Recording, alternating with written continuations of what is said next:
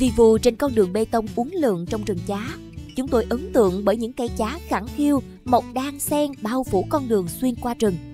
Theo đó, rừng như được tô điểm thêm màu sắc bằng những vệt nắng xuyên qua kẽ lá chiếu xuống mặt đất.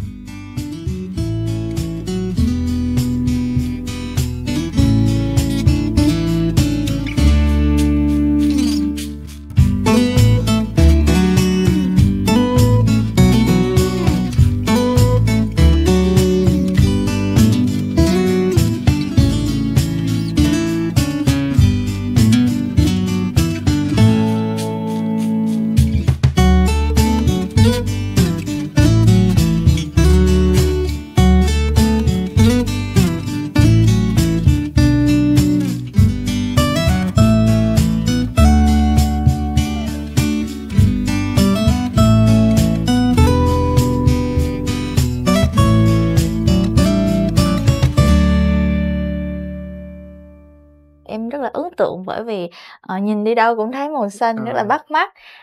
Bên kia là màu xanh của ruộng nè, còn bên đây là màu xanh của những hàng dừa nước cũng như là màu ánh bạc của đầm, đúng không anh? Đúng rồi em. Dạ.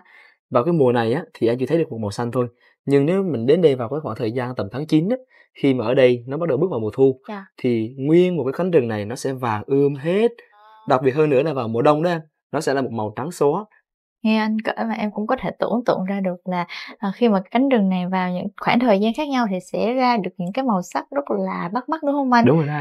Và nếu như du khách đến đây vào bất kỳ thời điểm nào thì chắc chắn cũng sẽ có được những cái trải nghiệm rất là tuyệt vời, cũng như là sẽ có được những cái tấm hình rất là đẹp với những cái hàng cây như thế này.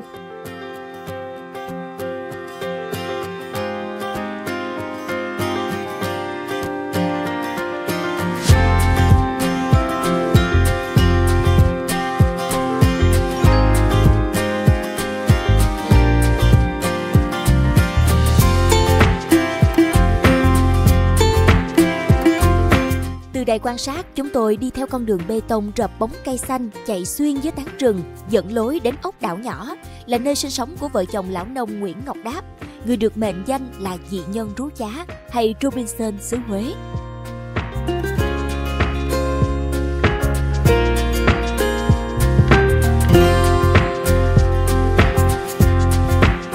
Con chào chú. Dạ, chào chú. Chú đi đâu bây giờ vậy chú? Đi ra đầu Bù Lư ra.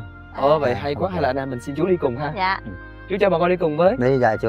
Dạ. Con cảm ơn.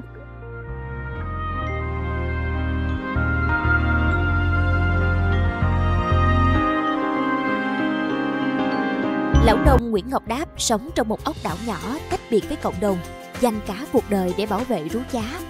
Chúng tôi may mắn được lão nông chở thuyền thám hiểm khám phá rừng ngập mặn Rú Chá, nghe ông kể về cuộc sống gắn với rừng.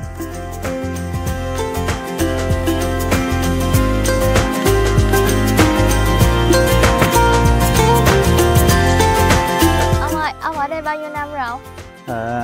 Thế là 36 năm rồi. Wow, 36 năm. Vậy năm nay ông bao nhiêu tuổi hả? Thì ông tuổi đây 80.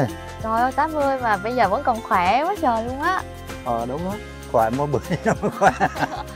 Ở đây công việc hàng ngày của mình là gì không? Công việc hôm nay là bù lư. Chiều 4 giờ bùa. Dạ.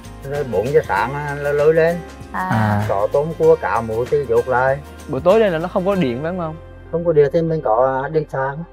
Dùng đèn sạc. Thay do hồi xưa là mình xài đèn dầu. Dạ. Hấp được mấy tiếng. Dạ. Sao mình ở đây lâu, 30 mấy năm ở đây mình có buồn không hả ông Đáp? Không buồn. Mà chưa vốn là ở cũng được. Cơ duyên nào mà mình vô đây rồi mình quyết định là ở đây luôn phải không? Tôi ở đây đã lâu, Rú Chá này lâu rồi. Mà tôi muốn ở đây cái Rú Chá là xanh tốt đẹp. Khách quan là tới tham quan du lịch, là quảng bá cái Rú Chá của Sa Thiên này. Dạ.